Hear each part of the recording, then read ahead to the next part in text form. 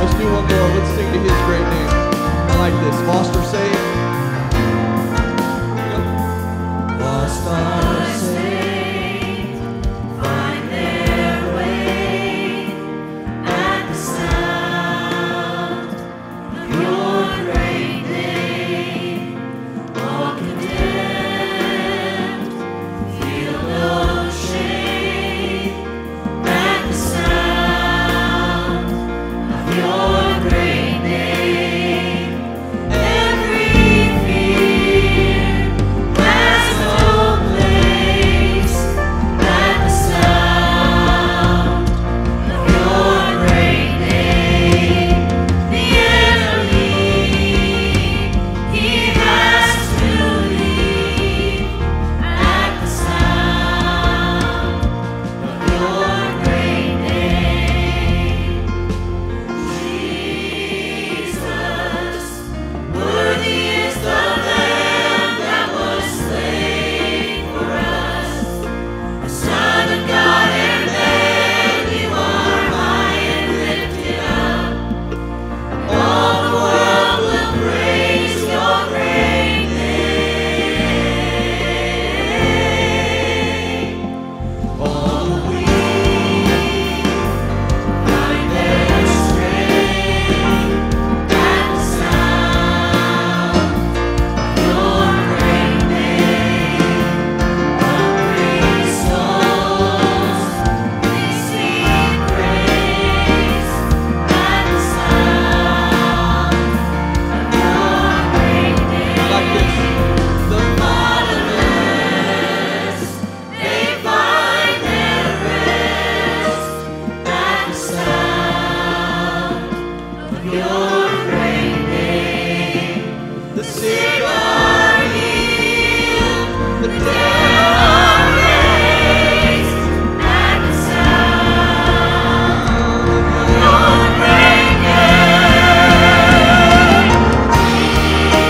Jesus, worthy is the Lamb that was slain for us. You're the Son of God, and then you are high and lifted up. And all the world will praise your great name.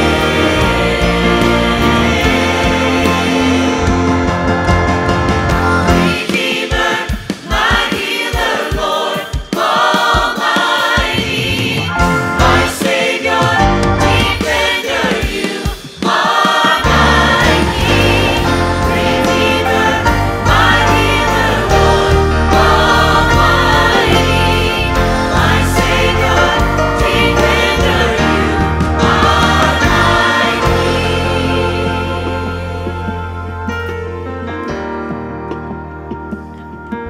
Thank you for the name of Jesus, what he's done for us. If you are, would you please put your hands up like this? Sing this together. Sing. Jesus, worthy is the Lamb that was slain for us, Son of God, and then you are high and lifted up. And all the world will praise your great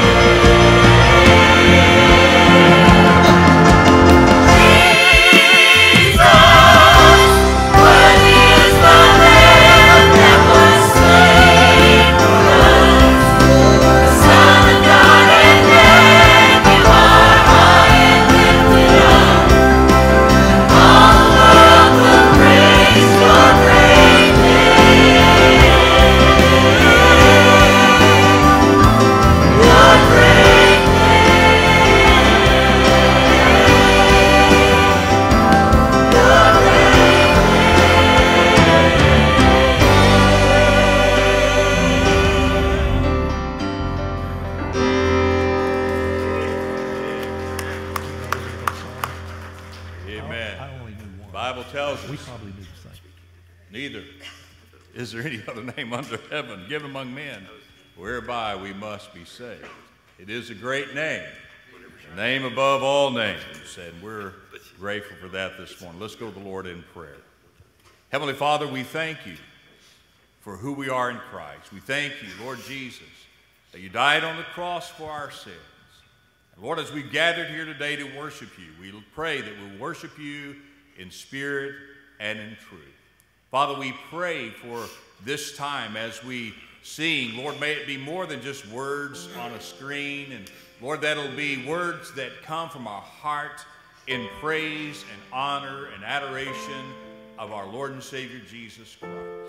And Father, we pray if there's one here that doesn't know you as their personal Lord and Savior, that before they leave this place today, if they'll place their faith and trust in you and enter into that relationship with you where there's forgiveness and love. And Lord, where we are made new in Christ, Lord, we'll give you the thanks and the praise for all that you do. And Lord, we pray for Brother Jerry this morning as he brings the message. Lord, that you just anoint him and speak through him. May we be encouraged and challenged in our walk with you. And Father, we just pray that you be glorified in all that is said and done in this place. For it's in Jesus' name we pray and ask these things. Amen and amen. You may be seated. If you're not a member of First Baptist, we welcome you today. And you can go to, on your smart device, you can go to guest.fbcfw.org and register your being with us here today. And if for some reason you don't have a smart device, you can just do it the old-fashioned way. Reach in the chair in front of you and take out a registration card, fill it out, and drop it in the offering plate when it's passed in just a few moments. And at this time, we'll ask our ushers to go ahead and take their places. And as they're coming, let me remind you just of a couple of things. First of all, if you have a student in your home, and or you're a grandparent of a student that may not live with you, we have a D-Now weekend coming up. It's February the 20th, 21st, 22nd, and 23rd. And you need to register your grandkids, your students, to be part of D-Now. Amen? Church, are you awake this morning? Amen? Let's don't make it hard on Brother Jerry this morning, all right? You need to have your kids registered, your students registered for D-Now weekend. And so be sure to sign them up, and you can sign them up and save $10 per student if they're signed up by February the 12th. Now, I know we're a Baptist church, and Baptists wait to the last minute. Don't wait to the last minute, all right? Get your student registered for D-Now weekend. It'll be an exciting time. They'll have fun. They'll grow in their relationship with the Lord, and they'll be challenged in their walk. So be sure to get them signed up for D-Now. I'm going to ask Brother Walt Stokes, if you would you write a prayer for the offering this morning?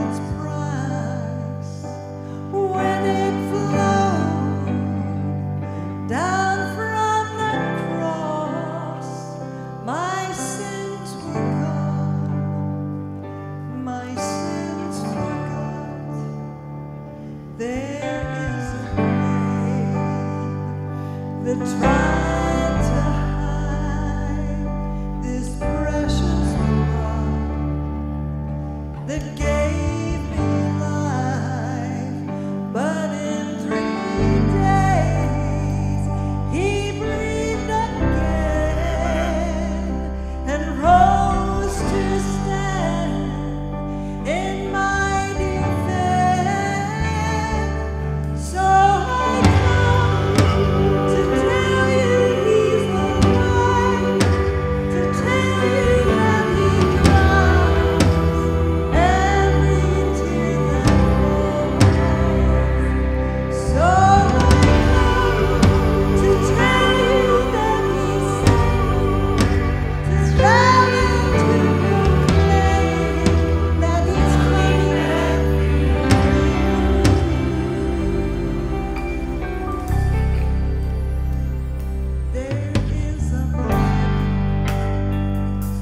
that sights the blind, that heals the sick, the lonely finds.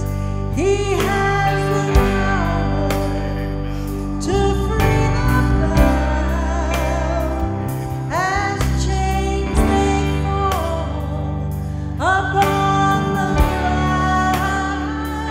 So to cleanse my soul and let His liquid glory flow, because it lives to make me whole. I am my life, I am So I come to tell you He's alive, to tell you that He dries every tear that falls. So I come to tell you that He saves, to shout and to proclaim that He's coming back. So I come to tell you He's alive, to tell you that He dries every tear that falls. So I come to tell you that He saves, to shout and to proclaim that He's coming back.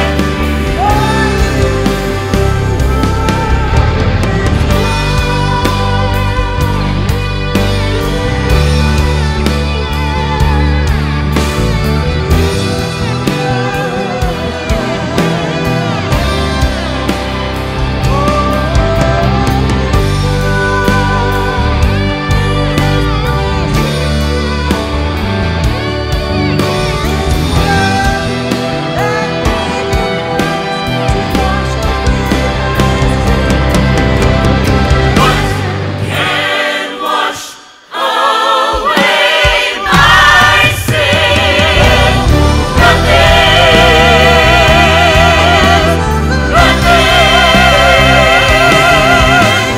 What can make me whole again?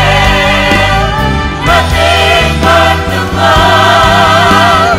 Nothing but the blood. What can wash away my sin? Nothing.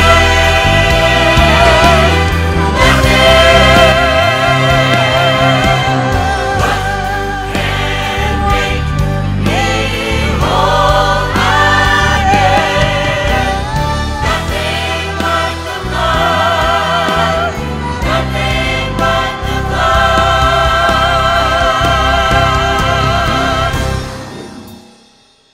There is a grave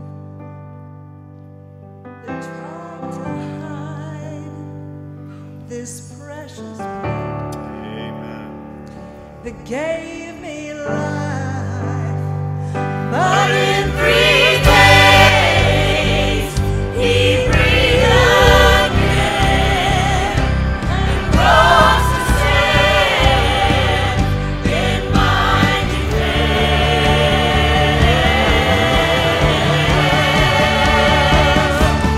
So I come to tell you He's alive, to tell you that He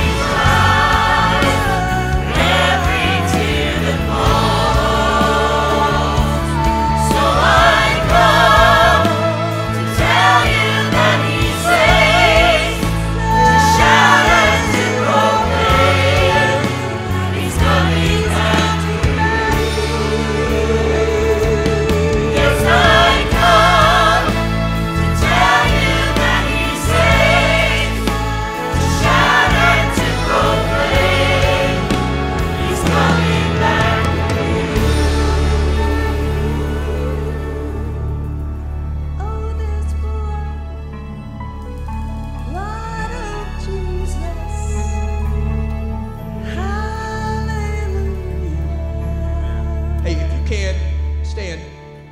As a church, we're proclaiming that to you, but I think as a church we can proclaim that together, right?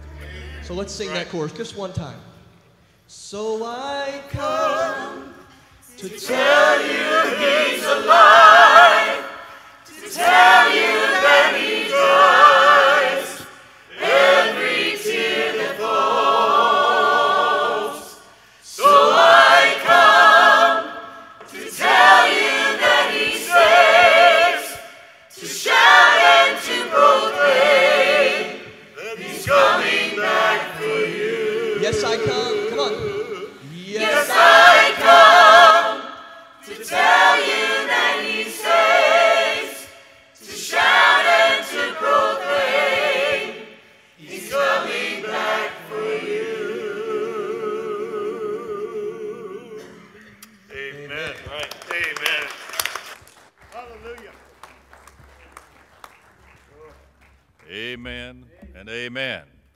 We serve a risen Savior. Amen. And He is one day coming back for you.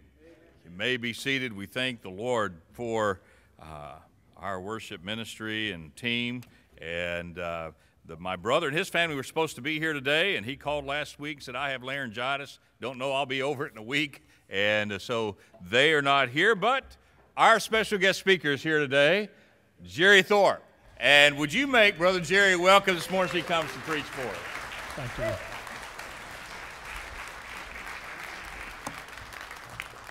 Perhaps my favorite commercial during the Christmas season was put on the TV by Amazon Prime. And if you remember it, there's a little red-headed girl with a toy piano. And she is singing, "Everybody needs somebody to love." I got that about Christmas, so developed this message. I believe that. I believe everybody needs somebody to love, and that's my theme today.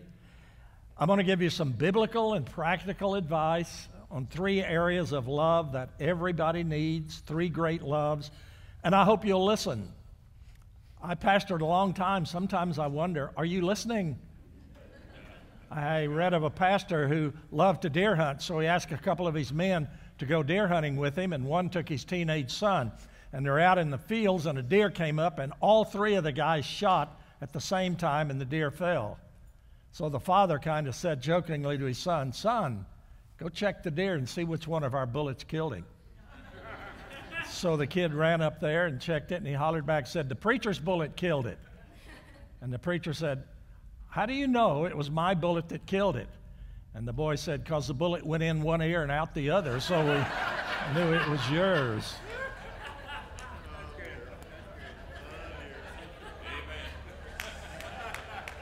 In 1961, the song said, "Love makes the world go round." And I think that's pretty accurate. Humorist Franklin P. Jones said, "Love doesn't make the world go round. Love is what makes the ride worthwhile." Well, I think love is vital to all of our lives. I would ask you a question. Do you think it is possible to live a successful life if you don't love anybody and no one loves you? No. I don't think so. Unfortunately, in the English language, we only have one word to cover all of the different aspects we use it to call love. It's probably one of the most misused and abused words in the English language. We use the same word to say, "I love a Whataburger," and "I love my wife." Okay, there's a difference there. We need 2 words for that, but we only have one. I love your hair. I love my children. I love that car. I love my mother. Really? I love that dog. I love Jesus. We need 2 words. Some time ago, the song said, "Hello, I love you. Won't you tell me your name?" Wait. You love her and you don't know her name yet? And maybe somebody would say, "I met a girl in a bar last night and we went to a motel and made love." Whoa. Wait. You made what? You made love? And leave it to country music to take it a step further. One of their songs said, "I fell in the commode of love and you keep pulling the handle." It's one of the great songs in country music. I think it is interesting that in the Greek language, in which most of the New Testament was written, there are 3 different words for degrees of love. There's the word eros. That's a sensual love. It's a self-serving love. It's a love that takes instead of gives. Pornography is eros. I met a girl in a bar last night. That's eros. That word's never used in the Bible. And then there's the word phileo or phileo, from which we get the word Philadelphia, the city of brotherly love. It's a good word, and it is used in the Bible. But the strongest one, and the one we will use for this message this morning, is the word agape. It is a love that gives instead of takes. It desires only the best for the one that you love. It is probably best illustrated by this verse. For God so loved the world that he what? He gave. For God so agape the world that he gave his only begotten Son. So this morning I'm going to talk to you in a practical way and in a biblical way about 3 areas of your life that I think God expects agape love of you. First of all, love your friends with an agape love. Abraham Lincoln, 16th President of these United States and one of the greatest men in American history, once said, "The better part of one's life consists of friendship." Socrates once asked a simple old man for what he was most thankful, and the old fellow replied, "That being such as I am, I've had the friends that I have had." I suspect all of you in this room, teenagers and all of you, have a lot of acquaintance. But most of us have very few friends in the biblical sense of the word, because friendship's on a very high level in the Bible. One of the strongest verses, Jesus said, "Greater love hath no man than this, than a man lay down his life for his friends." I think there are 3 things that define biblical friendship. First of all, a true friend is someone who walks in when the world walks out. Proverbs 17:17 on your screen. A friend loves at all times. Now, as I said, we've got a lot of acquaintances. But do you have a friend that would walk in when the world walks out? Who loves you even when you make mistakes? Who loves you in spite of you? Maybe I could say it that word. That person is a rare treasure to you. If you have someone in your life who've walked together with you for a period of time till you understand they love you biblically, they would walk in when the world walked out. That's a very special person. And second, a true friend is someone who is morally elevating. A true biblical friend would be someone who is lifting you up morally when you're around them. You're always challenged to be a better person when you're with them. Let me even define it more. They're always pulling you up to a higher level because their example inspires your language. Your language is better because of being with them, and you've learned something. Some of that's rubbed off on you. Your morals are better because of them. Your habits are better. Your treatment of others is better. Your marriage is better. And I say that because when I was growing up, and I wonder if you're the same, I had some friends back in my teen years and for a little after that who were not morally elevating. Did you ever have one of them in your life who was always kind of pulling you down to their level, who was always challenging you to do something you weren't really comfortable with, but you were with them? A friend, a true friend, should be morally elevating. Your friends ought to be people who make you better. Here's a verse, Proverbs 12:26. Interesting verse. The righteous should choose his friends carefully, for the way of the wicked leads them astray. In all the 36 years I pastored in Odessa, now and then we'd have a teenager doing great, and then all of a sudden it seemed like they twisted off, and you talk to the parents, what happened? And almost invariably they'd say, "Jerry, they got in with the wrong crowd. They got in with somebody who wasn't morally elevating." Proverbs 13:20 says, "He that walketh with wise men shall be wise, but a companion of fools shall be destroyed." A true friend is somebody who walks in when the world walks out. A true friend is someone who is morally elevating.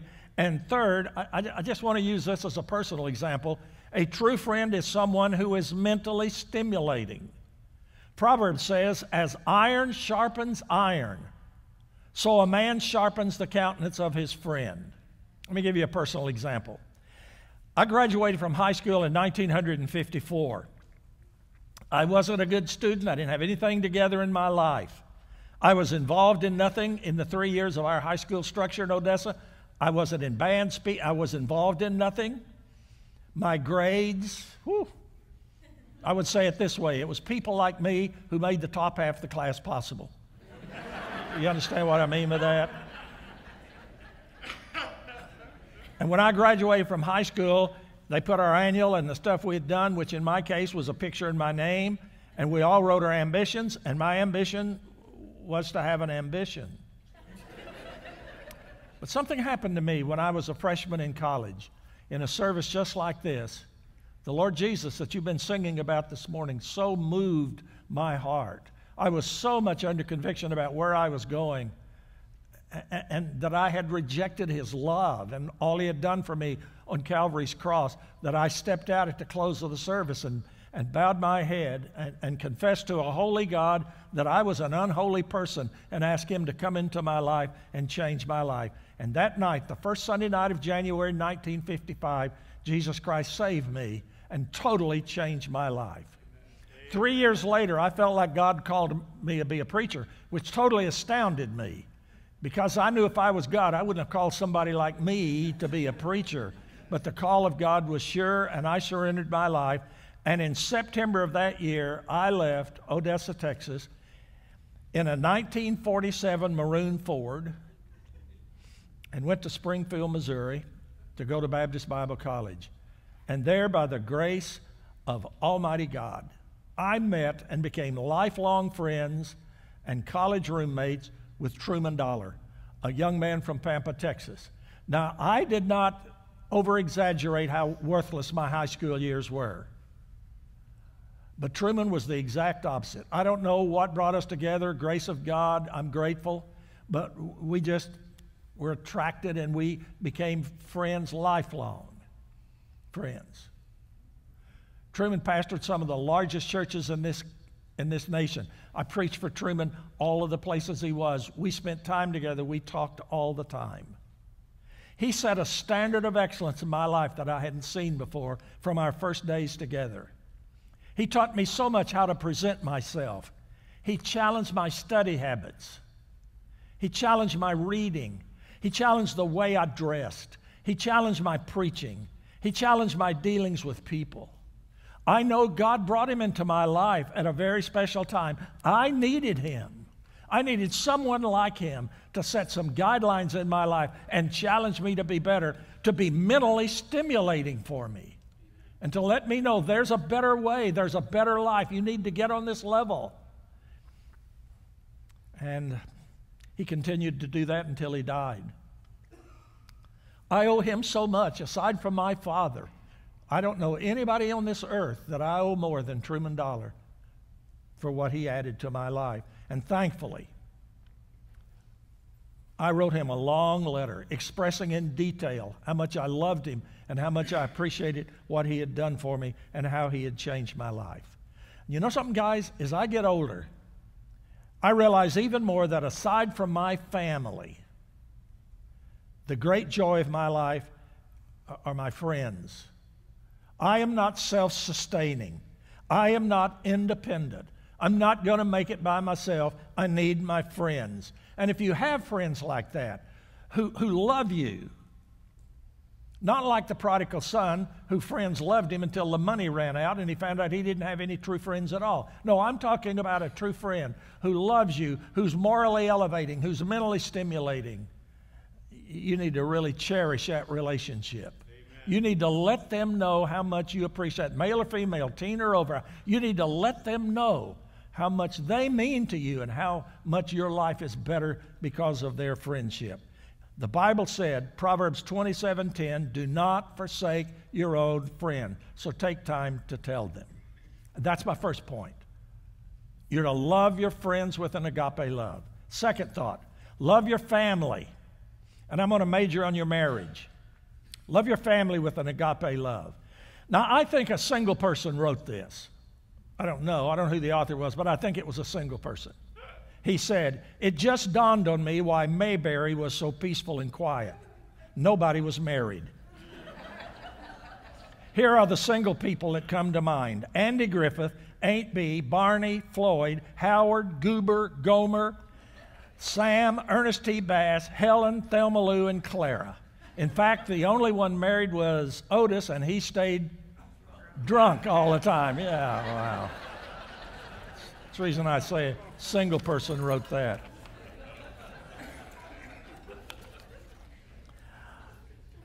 A good marriage is so beautiful. I'm just going to talk to you about your marriage, you that are married and you that plan to be married. A good marriage is so beautiful. I believe when your marriage is right, everything in your world will be pretty right. And when your marriage gets messed up, everything in your world can get messed up. And I'm living this because sitting right down here on the front row is this little lady named Freddie. We've been married 61 and a half years. Wow. I'm now 83. We got married when we were just kids, really. I got her out of high school. That's about as far as I got her. And we got married. And I'm Kelly. I tell her this, not just when I'm standing up here. I could not tell you how much I love her.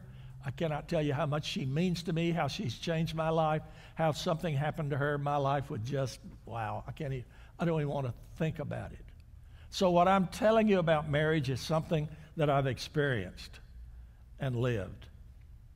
The Bible said when God was giving me my instructions as to how I'm to treat Freddie, he said in Ephesians 5, "Husbands, love your wives." Are you watching it, guys? "Even as Christ loved the church and," what's the next word? Gave. God loved the church so much he gave himself for her. And Jerry, I want you to love Freddie to the extent that you will give yourself for her. You see, guys, love is something you make happen. It's a choice. People don't fall in love. We fall into fascination, we fall into infatuation, but that's different from being in love. Love is an unconditional commitment to an imperfect person. Thankfully, in my case, for Freddie, it's an unconditional commitment to an imperfect person. And we fell in love because of the way we treated each other, and we were treating each other with an agape love. It was not taking, it was giving when we were dating. You remember? Was it so long ago that you've forgotten what your date life was like? You remember there was seemingly endless communication. When I was pastoring, I married hundreds and hundreds of kids, and they'd come to me, and if I ever said, "Why do you guys think you love each other?" they always said, "Oh, Jerry, we talk and talk and talk, and we just talk and talk and talk." And we did. We talked and we talked and we talked, and we weren't communicating by conflict, and we weren't hollering at each other, and we weren't calling each other bad names. We communicated. And then we get married. And marriage people say that one of the first things that breaks down in a marriage is communication. We quit talking. And it's the man who quits talking. Women don't quit talking. It's a man who quits talking. And then we start communicating, sometimes by conflict. We communicated. We had kindness. We had creativity. We had so much laughter. We had so much excitement. And we noticed and complimented. You guys remember? I'm going to pick on you primarily in this point. We noticed and complimented everything. Do you remember when you were dating and when you walked in and saw her for the evening? You remember what you did? Whoa. Oh, wow. Ooh, you're so beautiful. It takes my breath away. I love your hair. I love it when you wear your hair that way. Ooh, I love that perfume. That perfume is beautiful. Oh, I love that dress. That dress is great. I love your mother. I love those shoes. You remember? Remember when you noticed and appreciated everything? Do you still? You pull out the dresser drawer and there's clean underwear and stuff. Well, how do you think those get there? Do you think angels brought those down from heaven and put them there? Do you ever notice and appreciate when you eat a great meal? Do you just stand up and burp? Oh, I can't remember eating that. And, well, honey, clean these dishes up and we'll watch TV. No. You remember when you got ready to leave, she put her hand in your arm and you walked out to the car and she took her hand and reached for the car door and you said, no, no, no, no, honey, as long as you're with me, those beautiful hands of yours will never touch a car door. I will always open the door. And you got in and sat down and you turned to her and said, now what would you like to do tonight? And she said, oh, whatever. No, no, no, no, no, honey, as long as you're with me, it'll never be what I want to do. It will always be what you want to do. Where would you like to eat tonight? Oh, whatever you, no, no, no, no, no. No, no, no, it'll never be what I want to eat. It will always be what you want to eat. And our total approach is, what will make you happy? What were we doing? We're loving her with an agape love. We are giving and not just taking. Love her with an agape love. And they will get married. And sometimes you get used to each other, and you can end up in a marriage rut. And all of a sudden, the imagination, the thoughtfulness, the creativity, and eventually your love can cool, and then you can begin taking instead of giving. I asked a guy one time, tell me 5 things you could do to make your marriage better. He said, oh, Jerry, that's easy. Yeah, if my wife would do this, and if she'd do that, and if she had quit doing this. And I said, whoa, whoa, whoa, Jack, I didn't ask you 5 things your wife could do. Tell me 5 things you could do. How could you treat her better? What are the things you did when she fell in love with you? I didn't have this in the notes, but a lady came up to me and said, Jerry, I don't know what happened. When we were dating, he was so romantic, he was so thoughtful, he was so much fun to be with. We had such a great time. And then we got married, and it all went away. I thought I'd married Rudolph Valentino on a good day. I think I'm just married to a recliner that burps.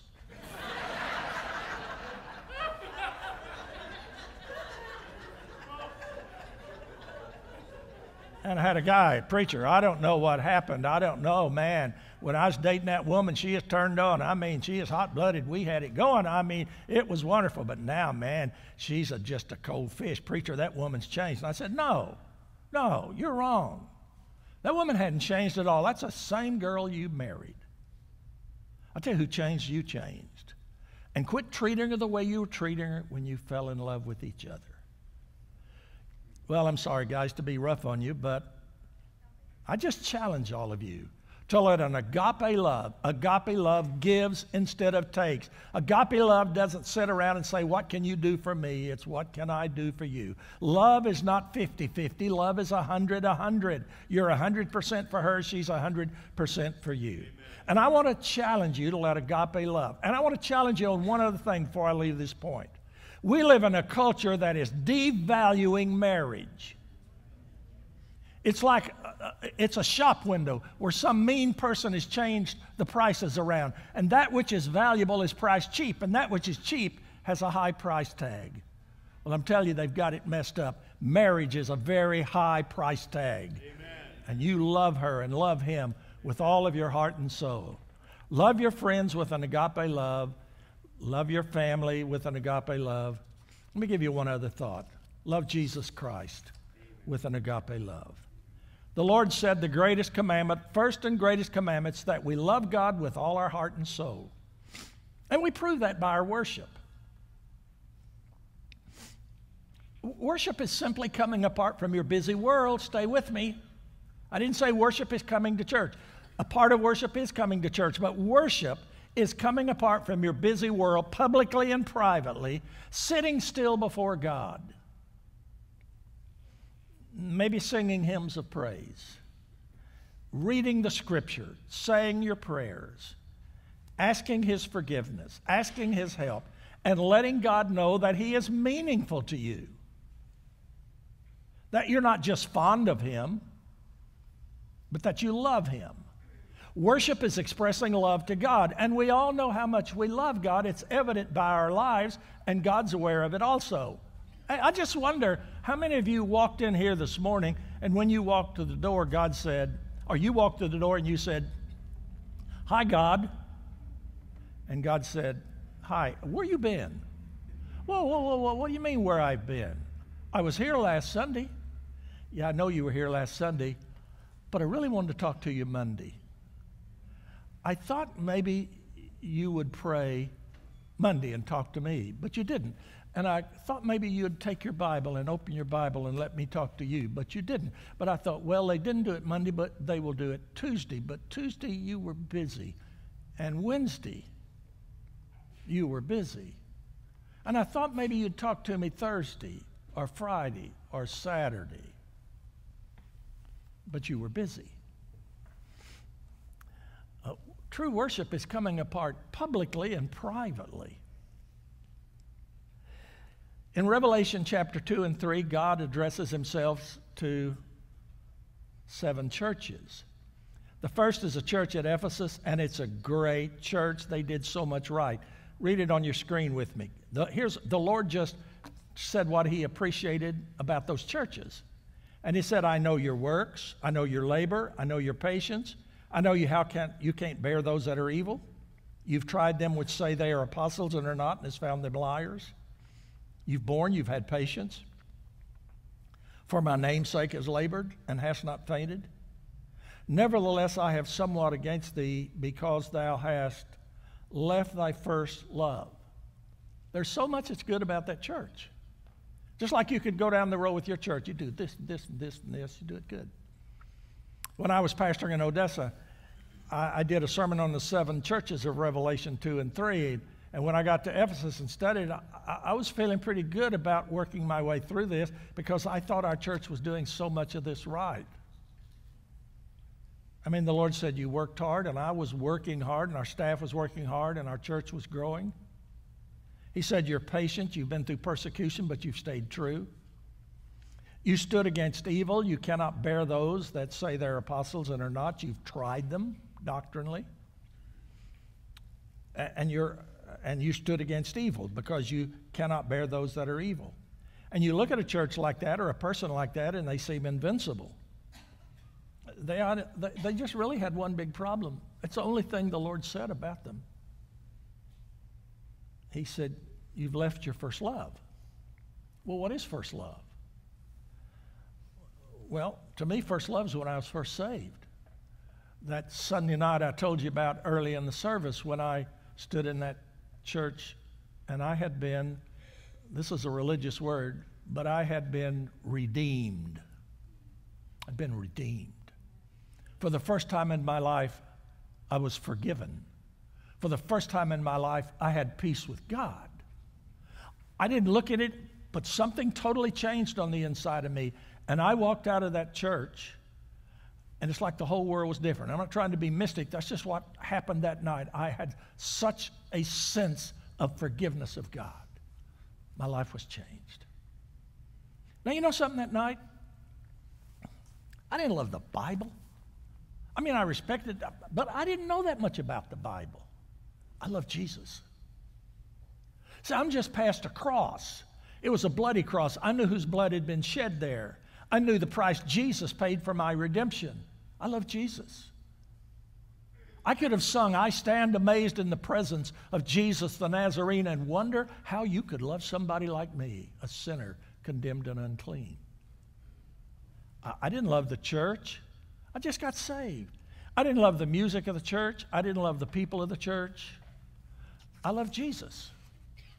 Go back to when you were first saved. Who did you love when you first got saved? You loved Jesus.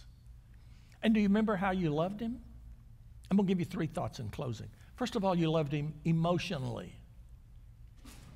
You loved him emotionally. My dad, for you that are with me on Facebook, I wrote about this yesterday. My dad was saved when he was 26. He was a roustabout in New Mexico. He wasn't in church. He didn't even have a Bible. Pulled out beside his bed on his knees and accepted Jesus Christ. And he went back to work and on that oil rig, and a guy heard he'd got saved and gave him a New Testament. And Freddie and I were traveling up through the Canadian Rockies. We took Mom and Dad, and he's in his late 70s or early 80s then. And we're riding along. I was driving. Girls were in the back, and Dad was sitting in the front. And he started telling me about when he got saved. And I looked over, and his cheeks were wet with tears. And he said, son, when I got saved, your mother and I didn't go to church. Nobody was talking to us about the Lord. We didn't know anything. And I got out beside my bed and got saved. And he said, my life's so changed. And he said, I didn't even have a Bible, and somebody gave me a little New Testament. One of the guys on the rig gave me a New Testament. And he said, before I got saved, I used to gamble when the rig shut down, but I thought after I got saved, maybe I shouldn't do that. So he said I would go over and sit on an oil barrel and open the Word of God, and I'd read the Word of God.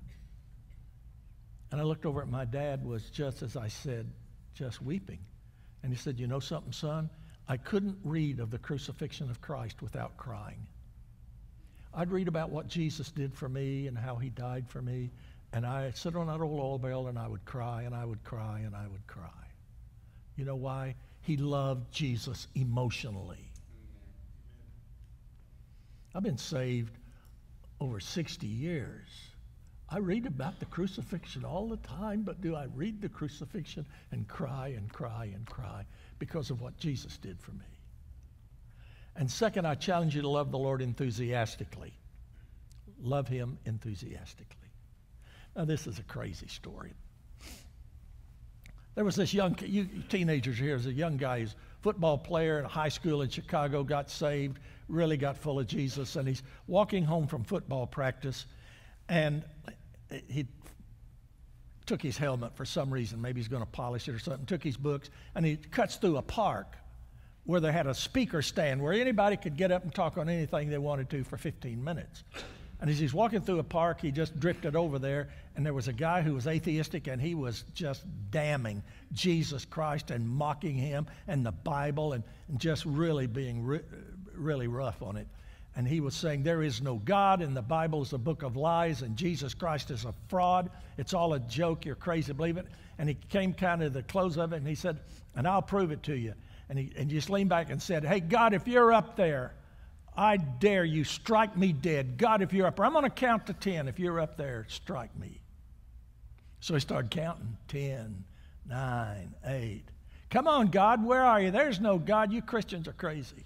And he got down to 3, and that's all that kid could take. They said he dropped his book, put on his football helmet, and took a run and hit that old boy right in the chest and knocked him flat. And then he stood over him, one leg on one side and one on the other, and said, God was real busy, so he sent me to do that for him. Okay? That's what you call loving the Lord enthusiastically.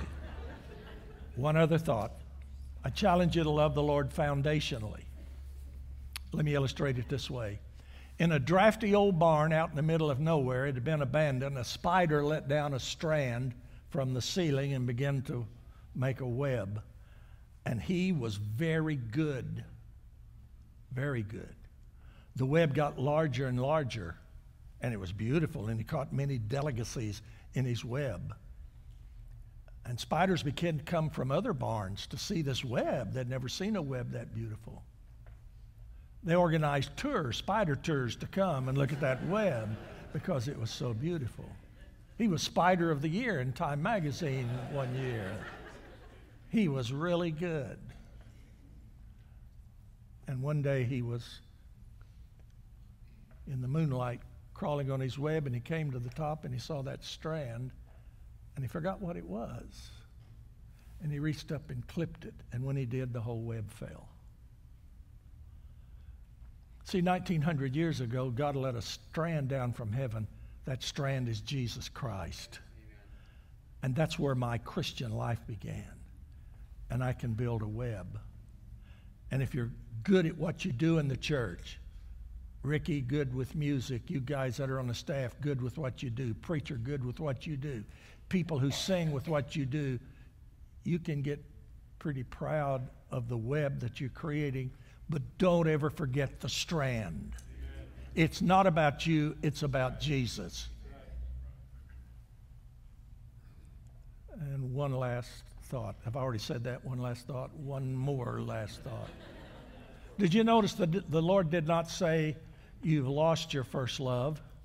He said, you've left it. There's a difference between lost and left. Now, Fred will kill me for saying this, but probably if I lost my key to the car and I would say to her, Freddie, I've lost my key, she would every time say, well, where did you leave it? Okay, let's back up. I've lost it, which means I have no idea where it is. Now, sometimes we're out to eat, and I'll leave my phone, and we get in the car, and I say, what happened? I left my phone. It's just whether I'm willing to go back and get it. The Lord didn't say you've lost the way you loved me at the beginning. He said you've left it. I just wonder if you're willing to go back and get it. Love your friends. Love your family. Some of you kind of drifted maybe in your marriage. Won't you pull it back in? Pull it back in. Start doing the things again that made it beautiful in the beginning. And start loving the Lord emotionally, enthusiastically, foundationally. I think it would be wrong to come to a close of a service like this without at least giving us a chance to pray. As a preacher prayed in the beginning, maybe someone here has never accepted Jesus Christ. I'm just telling you, for God so loved the world that he gave his only begotten Son, that whosoever believeth in him should not perish, but have everlasting life. That's why I got saved. What a great morning for you to accept the Lord. Maybe you'd like to just come. Maybe just stand here where I'm standing, but on the floor here, and just spend a moment. Maybe you and your wife, maybe you'd just like to say, honey, I want to stand before God and say I love you and I'm grateful for our marriage and it's beautiful and proud. Maybe you need to say, I'm going to do better. Maybe you need to come back to the Lord and say, Lord, I'm so busy in my world. This hasn't had much of a part in it, and prayer hasn't had much of it. Maybe you just need to come and just spend a few moments. I'm not giving reports on anything. I'm just saying sometimes we need to pray. We don't pray enough. One thing I admire about the Catholic Church, I got that little bench. You can kneel down there and pray. Everybody does. Probably good for us more. So I'm just asking you, would you like to come here and just stand here and pray? Or you can pray where you seat. But there's something about publicly coming and saying, I love you, I love the Lord. That's special. So let's stand together with heads bowed for just a moment. Heads bowed. Now, would some of you like to come? Would some of you like to come and pray? It doesn't matter what anybody else does. You do what it's right for you to do. Would you like to come and say, Lord, I want to love you more. I'm sorry. I'm not loving you as I ought to love you. And just come and tell him that. Just do it right now, even before I pray, before we start. Just come. I want to love you more. If you're here and you've never been saved, but you'd like to be, would you just step out right now and come? Father, thank you for the privilege of speaking. And Lord, pray we won't be shy or embarrassed or neglectful for an opportunity where you've touched our hearts. And we need to come and just thank you, love you, pray with you. Oh God, help us to do it. Help us to do it this morning. As we sing, Lord, help us to do it.